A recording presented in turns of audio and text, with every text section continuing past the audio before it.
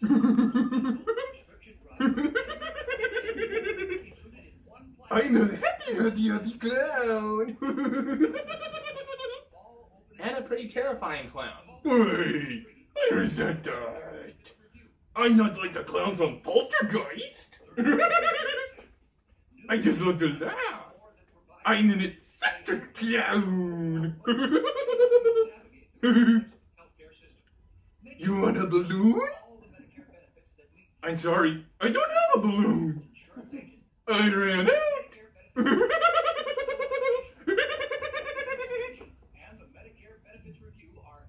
You are a freak. You're a freak too. Why do you say I'm a freak? You're so big. He's tall. His head can hit the ceiling. I think it's funny when you hug me, you go way down. When I what? When you hug me. Oh. Oh, I get it. Because she's a midget. I'm a midget. Yeah, you should come to the circus with me.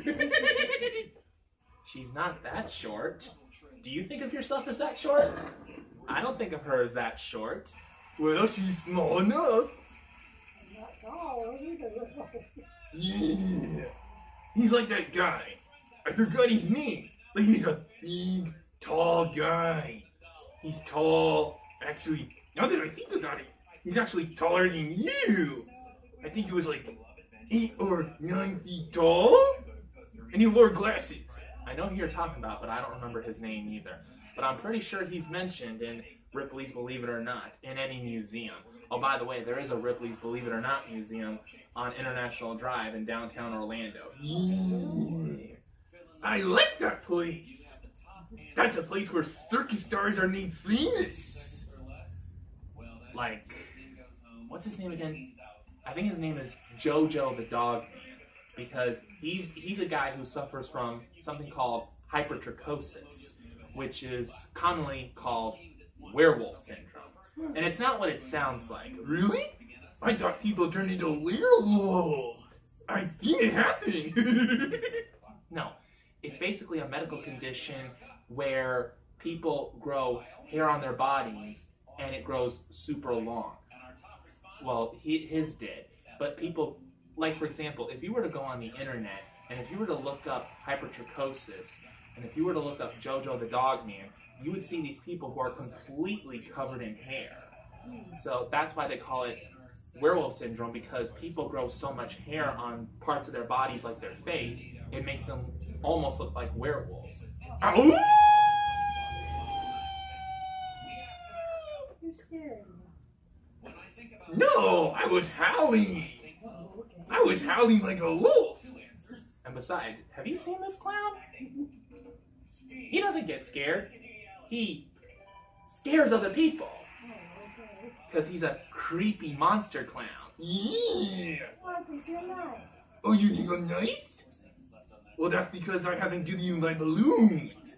You see, my balloons, when they pop, you get blood splattered all over your face. That's funny. I don't care who you are. That's funny. Sounds like something Larry the Cable Guy would say.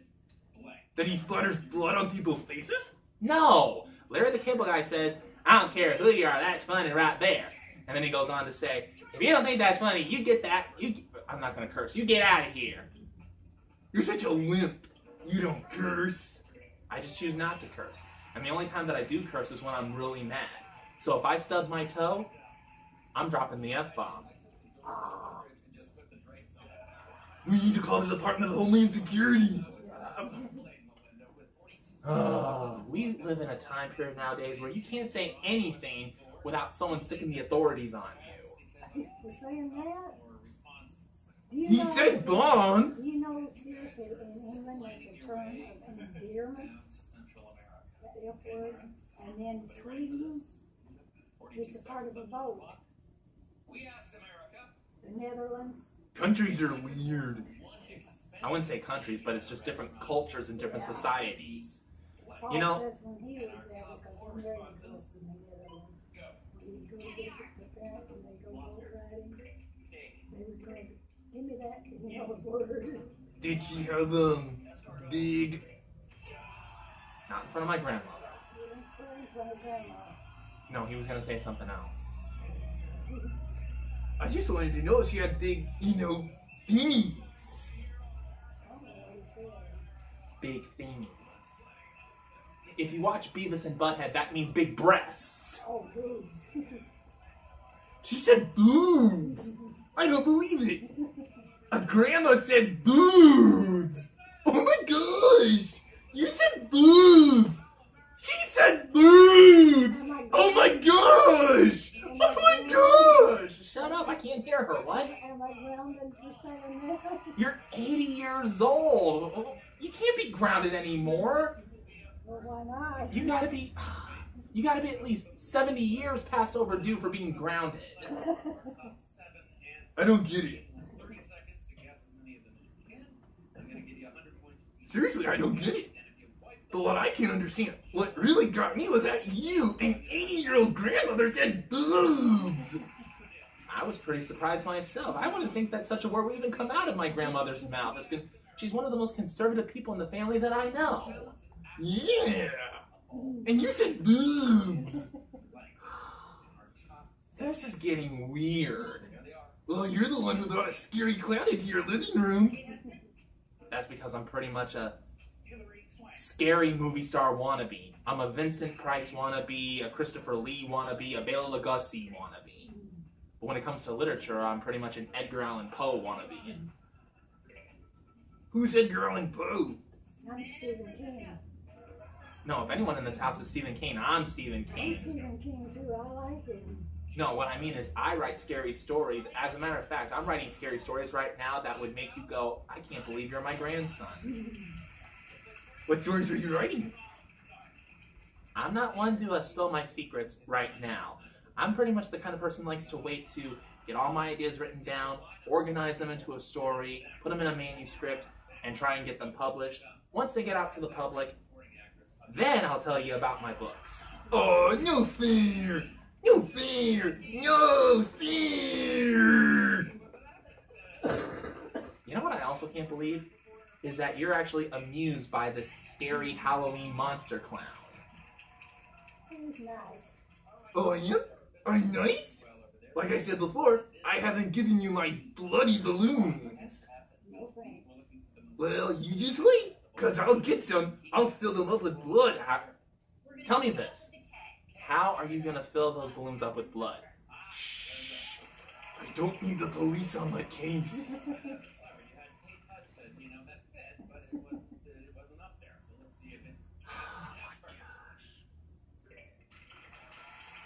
I prefer to have a conversation with Ronald McDonald.